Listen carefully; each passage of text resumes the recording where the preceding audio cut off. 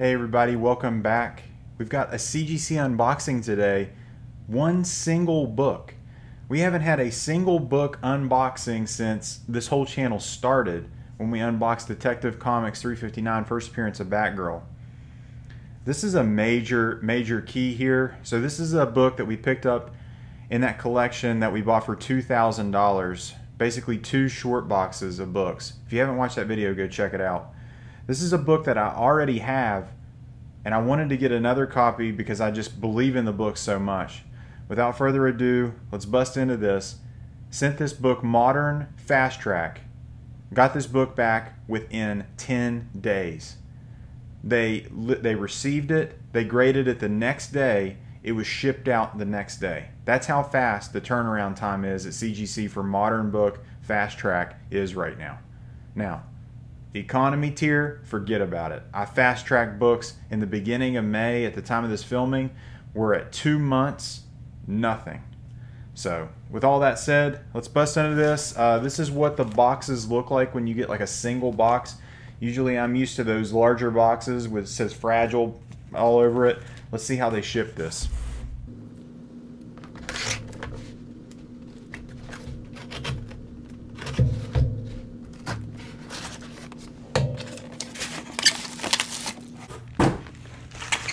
Alright, so far so good. Looks like a good bit of bubble wrap. And that's a nice little box too.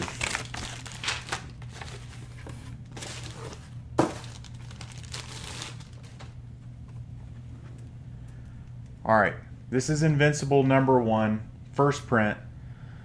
This book is super hot right now. Actually, I think it's a little bit cool right now, but it's still so hot. This show is absolutely fire. I thought this was a pretty high grade. I have a CGC graded 9.6 that I already bought slabbed. I didn't think this was that good. My prediction for this was like a 9.4 on a high end, a 9.6. How'd we do? A 9.2. Invincible #1, Image Comics, January 2003. First full appearance of Invincible and Omni-Man. Invincible pinup by Tony Moore.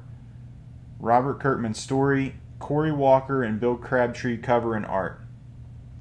9.2 white pages. So this book definitely had some issues. Specifically this top left corner, it's blunted. There are multiple spine stress lines on this book that were not able to be pressed out. I can see one that has a very thin color break, and then it's just generally up and down the spine. I see another right below this crack line in this rock where there's another thin stress line. The corners of this book, actually all 4 corners of this book have very minor wear. On the back of the book there is some color rub around the top staple, and then on the bottom right hand corner. So this book definitely has a few issues. This book is very difficult to get a 9.8 in. So on the census right now, I think there's less than 400 9.8s. I think it's closer to like 350. This book is very difficult to get in that 9.8. I'm super happy with my 9.6. Obviously I'm trying to upgrade, but I'm just not willing to spend the money. So my CGC graded 9.6 that I bought that book for $1,500 shipped. That book's worth at least $2,000 now, and I think it's going to be worth even more when the season 2 drops on Amazon Prime. This 9.2 copy, I'm seeing fair market value range for about $1,300, and then in a 9.4 you're looking at like $1,500. So you can kind of see the escalation.